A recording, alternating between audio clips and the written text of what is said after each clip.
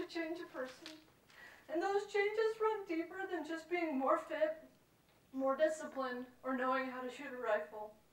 Time in the service, especially time served in combat, is bound to change a person to their very core. It was the summer between my junior and senior year of high school, and I was looking for a way to pay for college and for how I was going to build those life experiences on my resume. During the process, as I dug through all the options, I landed in a recruiter's office. And after meeting with nearly every recruiter in Bozeman, on July 27, 2001, I raised my right hand, I took my oath, and I enlisted into the Montana Army National Guard. Less than 2 months later, our nation came under attack on September 11th. I knew everything for me had just changed, but I didn't really know anything more than that. It was the first few days of my senior year of high school, so I knew I was safe from an immediate deployment. I finished high school. Immediately after graduation, I shipped out for basic training in my military police schools. After all my schools were done, I came back to Bozeman, and despite a war raging in Afghanistan, everything went according to plan for me. I started college at MSU, and I attended my drill weekends once a month. Then, in March of 2003, I got the phone call. My unit was being deployed. We didn't know where we were going or how long we'd be gone, but we knew we were leaving Montana in less than 10 days. After 2 months of training and speculation, we finally left the United States for Kuwait, and ultimately we landed in Baghdad, Iraq. While we served in Baghdad, our part was in an overarching mission to rebuild the Baghdad Police Department that had been destroyed and dismantled during the initial invasion.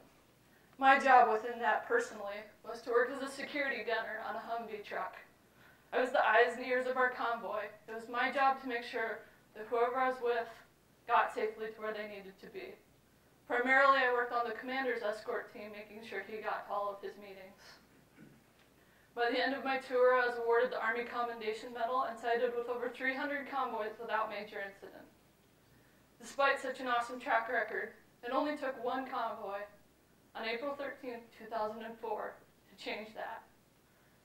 On that day, we were wrapping up a normal day of running around town, running to meetings, escorting equipment through town.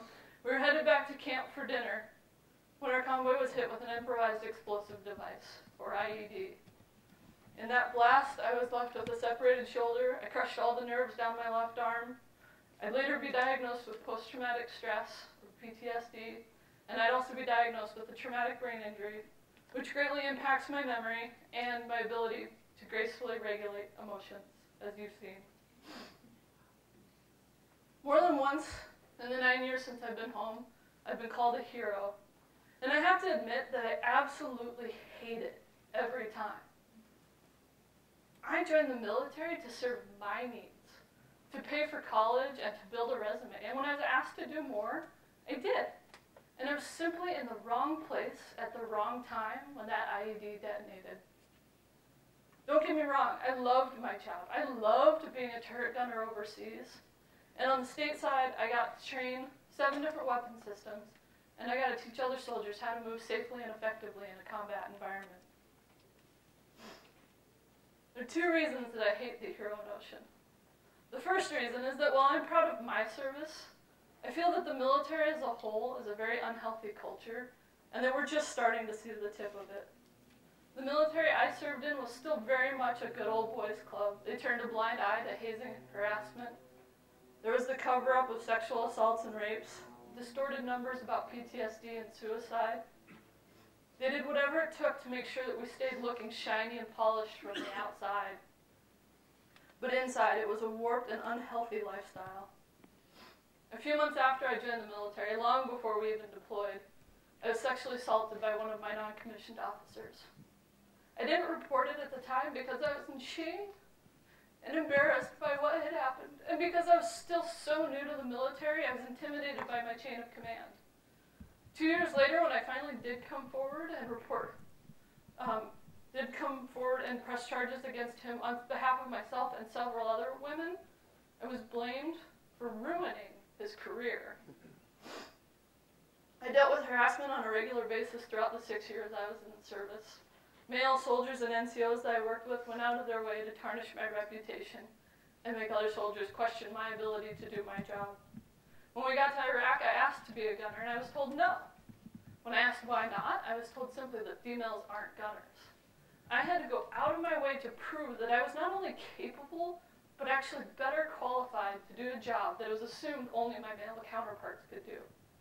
I was passed over for promotion by men with less time in the service and less qualifications than myself. And when I got wounded, I sustained all concussive injuries, so there was no blood. And I was told by several men in my company that it was all psychological, and I just needed to suck it up and get over it. The second reason that I hate the hero notion is that there's a lot of things that happen in Iraq that certainly don't make me feel like a hero. There's a part of me that was left there, and it impacts how I look at the world to this very day. The most drastic of these moments was a typical hot summer day in the middle of September. We'd been in Iraq for a few months, and we'd dealt with our share of mortar attacks, but nothing up close and personal. We were loading our trucks and getting ready to roll out for another day's work when we got the word that one of our squads had just been hit with an IED. We scrambled to load the last of our gear, dashed out to the site because it wasn't far from where we were living. We set up a security perimeter so that the damaged trucks could be safely loaded and removed from the area. We were given word that 2 soldiers had been medevaced from the scene already, but we didn't know who or what their condition was. Part of my job while we were on the security perimeter was to listen to the radio traffic. As I listened to the chatter, a call came through for the commander and the chaplain to get to the hospital immediately.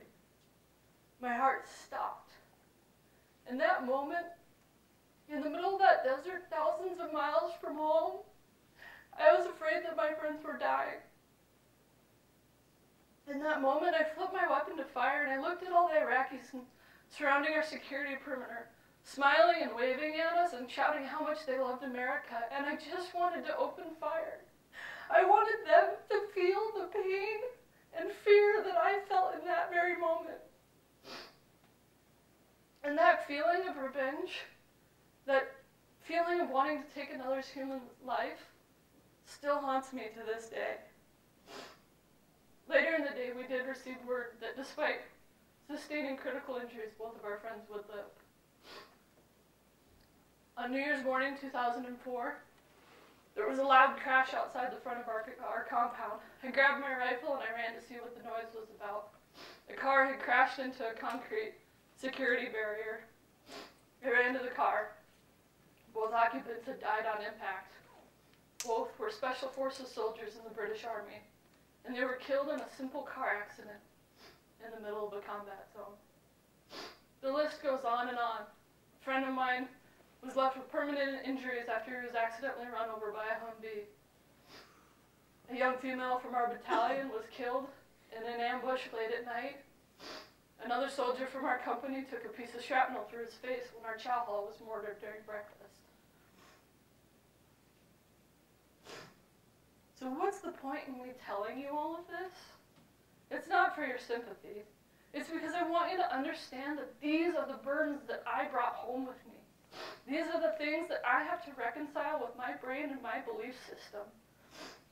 I was told my whole life that do good unto others and that thou shalt not kill. And yet I had thoughts of killing people. I knew good people who were killed by bad people. I had to understand why such amazing, talented, caring young individuals were being killed and maimed in a war that nobody seemed to fully support. I had to believe that somehow I was right and the Iraqis were wrong, that somehow my life was more valuable than theirs. And that never sat right with me. I invaded their country. I rolled through their streets with guns drawn. But because my government was deemed superior, I was justified.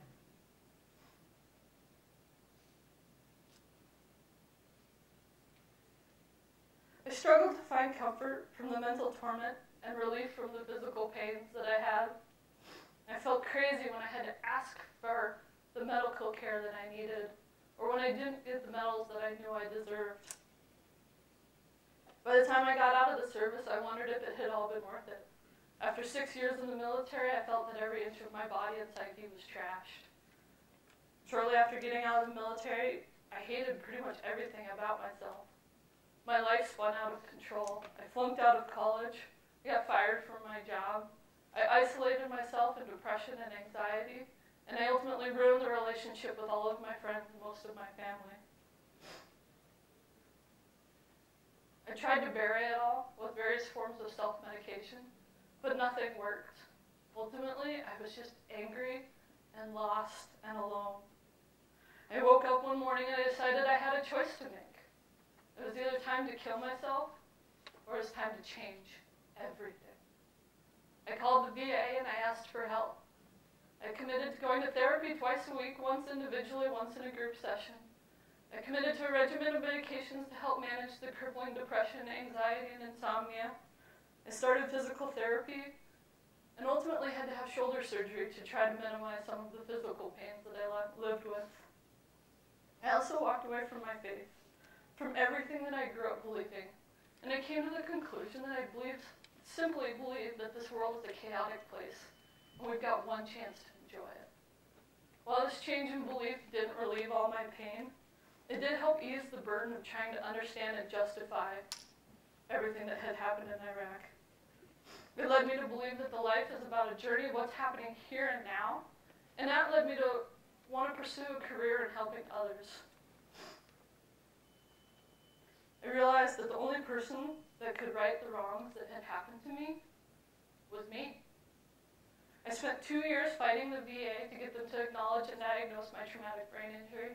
I spent 5 years fighting the Department of the Army to finally be awarded the Purple Heart Medal for the wounds I received on April 13, 2004 in that IED. I still go to counseling and physical therapy, trying to put things right with my mind and body. And I speak with the media as often as I can about my story in hopes that I can help another lost soldier, or I can help another civilian understand just a little bit more about life after war. When I was writing this speech, I realized I'm incredibly hesitant to share these experiences with the dark side of the military, and my belief that I think the military is incredibly unhealthy, because I'm afraid people are going to misconstrue my words as being unpatriotic or ungrateful of the benefits that I have and continue to receive. But that's not the case. I think everybody deserves to know both the good and the bad about our military, and that we can't fix the problems if we don't know the details. We'll never stop sexual assault and rapes in the military if we don't talk about the current lack of punishment. We will never end veteran and soldier suicide if we don't talk about how the military inadvertently punishes anyone who admits to having pain or needing help. Or how society puts more pressure on the veteran's shoulders by expecting us to be perfect, proud heroes or violent, vagrant, PTSD-ridden bums. Serving in combat changes a person, and those changes run deep. Most of those on today's front lines are just kids, 18, 19 years old, some of the most impactful years of their lives, and it's all being shaped by the culture of military and combat. If we're ever going to change the rates of sexual assault, PTSD, or suicide, it starts with the whole world knowing the truth. It starts with us having a conversation today about what's going on, and it starts with us taking to our military leadership and holding them accountable for the decisions that they're making. But more importantly, we need to learn to support and respect and meet each veteran where they're at. Some veterans don't like talking about their story. Some veterans can't talk about it enough. Every veteran I've ever worked with simply felt they were doing their job. No more, no less. And I don't think I've ever met a veteran who felt they deserved to be called a hero. We all have different paths in lives, military or civilian. But we also like to create stereotypes as a society so that we can explain things in a clean and orderly fashion. We've heard it throughout history. Veterans have been lumped as heroes or baby killers. We believe they're all Christian because we've been told so many times that there are no atheists in the foxholes. But I want to tell you, it's just not that simple. It's our tendency to fall back on these stereotypes that makes it so difficult for the veteran to cope with their own story, for them to know where to ask for help, or how to even ask for help.